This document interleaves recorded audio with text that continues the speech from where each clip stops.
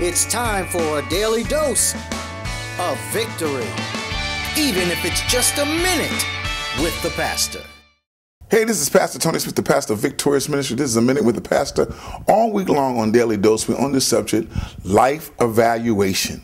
Today, I want you to take time to evaluate the friends in your life and ask yourself, do those people really mean or take you to a place where you can have balance towards your future and your destiny, or are they bringing you in a stuck place? Everybody that makes you laugh doesn't mean they're designed to take you forward, and everybody that makes you angry doesn't mean they're designed to hold you back. So I wanted you to take some time to evaluate the friends that you have in this life, in this world, to evaluate the people that are connected to you, and ask yourself, are they an important role to the destiny that I have not seen or walked in yet?